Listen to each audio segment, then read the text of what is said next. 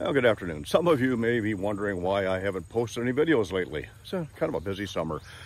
Should be no excuse, but remember, this is just part-time.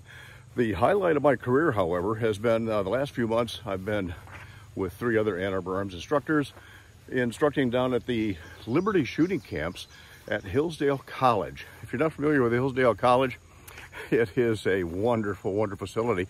We'll get around to how shooting fits into that here in just a second.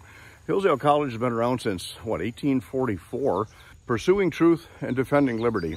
Again, since 1844. Little college located in southern Michigan, small student body, but a phenomenal shooting range. The John Anthony Halter shooting facility, 113 acres, owned by the college, so generously donated by one of their supporters.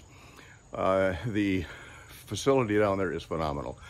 They have an indoor, it's indoor shooting positions, outdoor shooting, 5-stand. They have sporting clays. They have international trap. They have bunker trap, I guess. They have regular trap. They have skeet, a regular trap being American trap, of course. Skeet, they have archery. They have the Ailes Action Shooting Center, which is a number of shooting bays for action shooting all the way up to 100 yards. They are in the process of building a state-of-the-art indoor-outdoor rifle and pistol shooting facility. Just, again, phenomenal. A college owns their own shooting facility about 5 miles from their campus in downtown Hillsdale, Michigan. So I've been instructing there at their Liberty shooting camps. That's Couples for Liberty and Ladies for Liberty. They do that, I guess I've been doing it for about 14 years now. So Ann Arbor Arms staff was selected to help out down there. I've been just privileged to work out there. Just phenomenal opportunity. So that's partly where I've been. And the rest of it has been working on my shooting point, which is, well, let's turn the camera around and see if I can get well, I don't think I can during a video here, but anyway, let's see, there we go. So I have a gazebo, just adding solar power to it right now. This is my indoor-outdoor shooting facility so that I'll be able to shoot year-round. At least that's the goal. Of course, sun blinds, the equipment storage room, not for shooting equipment, but for the non-essentials the non-shooting related stuff. No guns or ammunition stored out there. And I am working on getting it enclosed for year-round shooting. So that has pretty much taken up to my summer. It's been where I've been. But now that I'm done with the Hillsdale experience, at least for this year, I'm back to some other things. So you're probably wondering what's coming up, and let me explain briefly what I got in the can. Right, I'm just getting ready to do some shooting with an Integrity Arms 1911, custom-made 1911, and my friend John Swarthout has loaned me a number of guns in the past. He just had this one custom built. I'll explain the whole project in the video. I'm also working on the last revolver.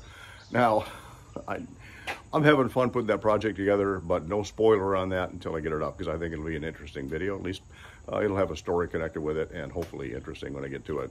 Core Essentials sent me some new belts and buckles. I'm excited to showcase those, and I've actually been wearing one for the last couple of weeks. And if you follow this channel for any length of time, you know that Core Essentials is my absolute go-to.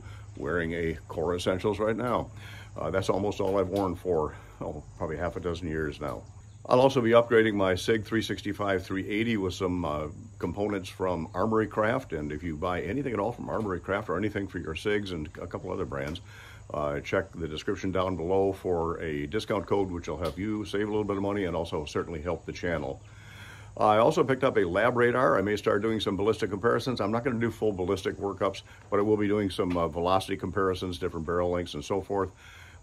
Interesting to work with the lab radar, see how that works out. I also picked up a Garmin shotgun trainer that tracks your shot as well as the pigeon and looks at where the shot goes in relationship to the bird. So interesting stuff. Now they discontinued that, but I'm still going to try it out anyway. My surgeon said that my shoulder is back to about 90 to 95%. I can go ahead and do whatever I want as long as it's not too stupid. So I'll be digging out the shotgun and working with that a little bit. I'm also going to continue with the occasional posting of the 22 Tuesday and the 380 Thursday. And finally, I've been working on a series of shorts. There's going to be 42 of them. I'm going to put one up a day once I get them all ready to rock and roll. 22 shorts on a 1911, 1911-ish, and 2011 one every day for 42 days, alphabetical, starting with Alpha Foxtrot, ending up with Wilson Combat.